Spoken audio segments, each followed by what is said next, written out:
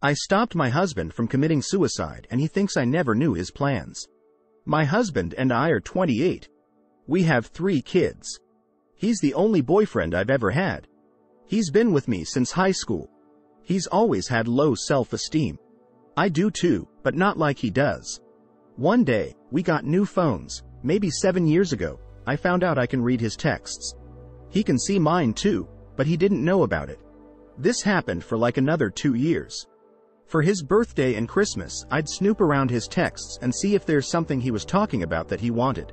One day, around November, I was being nosy to see what I can get him for Christmas. I was pregnant with our second child at the time. I saw he was texting someone something suspicious, saying, "Where can we meet?" And I thought this was with another girl. I read them more and I found out he was buying drugs. My husband and I don't even drink, so I freaked out. I wondered about how long this was going in for, if I even knew my own husband anymore. Turns out he was buying something that doesn't get you high, but kills you. I looked around everywhere. I tore our room apart and didn't find anything. I went through the search history and all his emails on his phone when he was asleep that night, and found he was making arrangements for a specific date 3 months after I was due. He was looking at life insurance, which we have had since I'm a stay-at-home mom. He was even looking up how much tea costs to be cremated. Once he got home, the first thing I did was sneak his phone and text that guy and say, "I'm no longer interested. If someone else tells you otherwise, it means someone else has my phone," and deleted that guy's number. I didn't want him to know I was snooping, but the thought of my husband not being around tore me. I remember being sick to my stomach and bawling in our room just thinking of the idea of not having him around.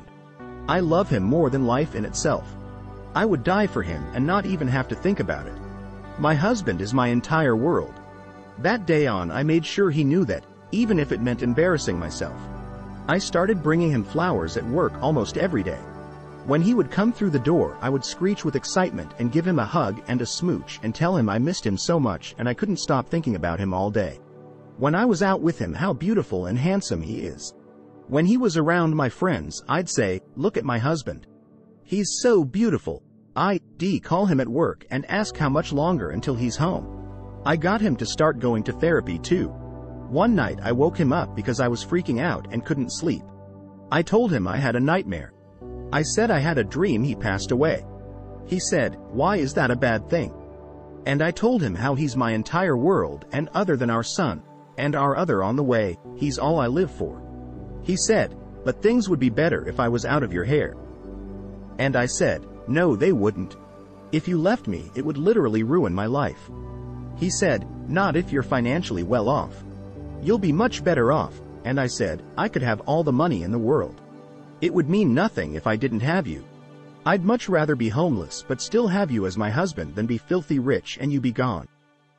And he said, "Are you serious?" And I said, 100%. I'd sleep under a bridge if it meant I still got to sleep next to you.